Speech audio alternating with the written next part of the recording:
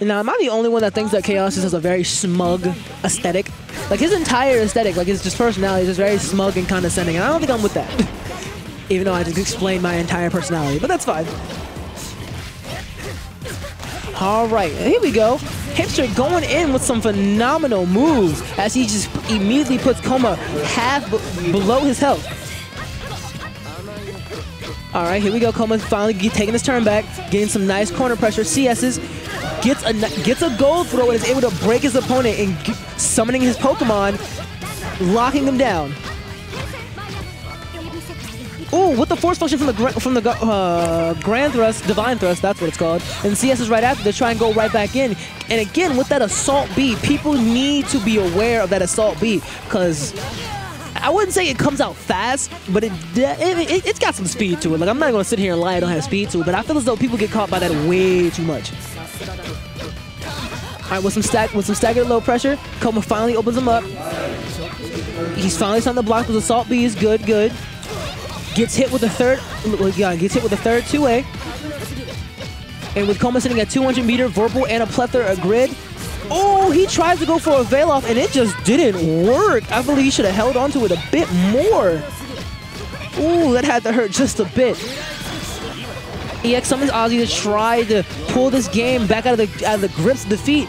Guard thrust to put his opponent back out of his face to reset neutral. What is with the range on that Divine Thrust? That was like almost darn near the whole entire screen.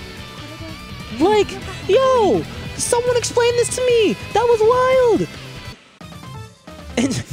And just like that, Coma puts a number on the board. Wow, that actually went by pretty fast. Like, jeez. But you know what happens? Oh boy, we got Lene plays. Let's go, my guy Hijster.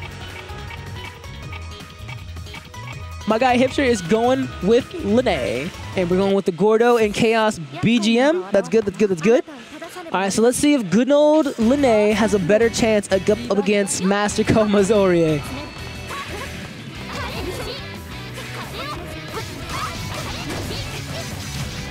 All right, we got some good, drop combos, but that's fine. It happens. Everyone gets one.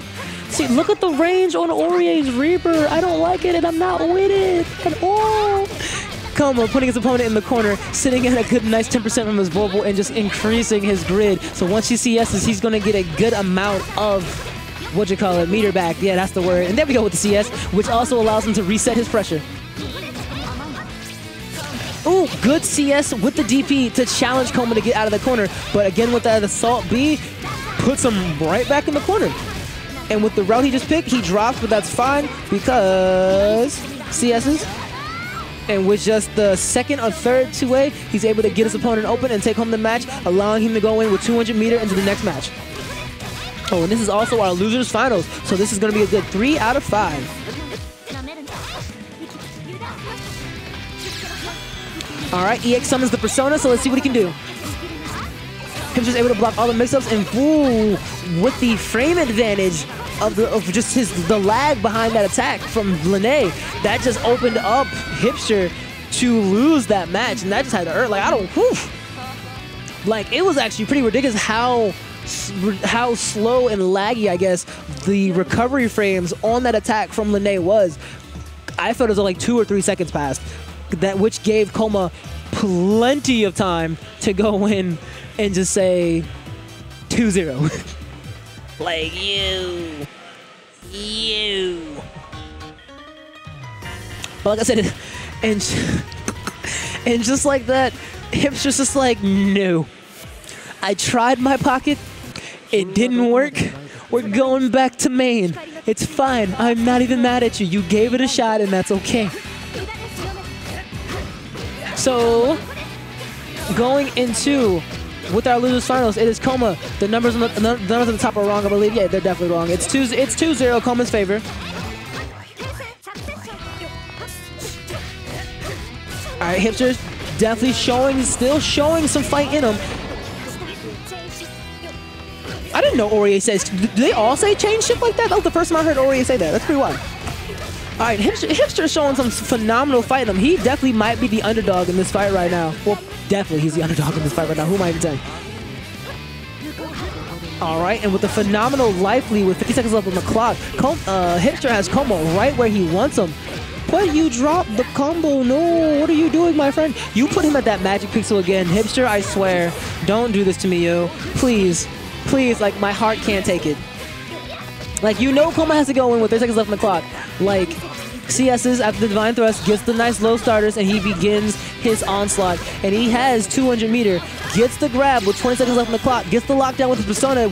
He force functions out. Good on you. Oh my goodness. Call Hijster, please. Like, I know yo, this is not happening. This is not happening. Coma's about to, with 7 seconds left on the clock, with this EX. Oh my goodness, too much with the. I'm done. I can't. That no. Oh my goodness, that you put him at that magic pixel and Coma just ran that back on you. I wouldn't even want to play anymore. I'm sorry. Like, that's just me. I'd be like, you know what? You got it. Coma, you got it. I don't want to play you anymore. Like, yo, get away from me, you bully. No. Oh, man. All right. If Coma wins this next one, he moves on to Grand Finals, which we'll be seeing Ray once more. Hijster goes in with the Veil Off, which is going to shatter Coma's grid. And then Coma finally sees some daylight once more. Converts. Drop, but continues his turn.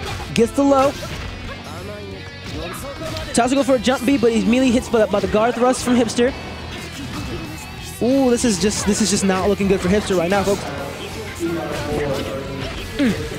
With the reflector, tries to get the wall bounce.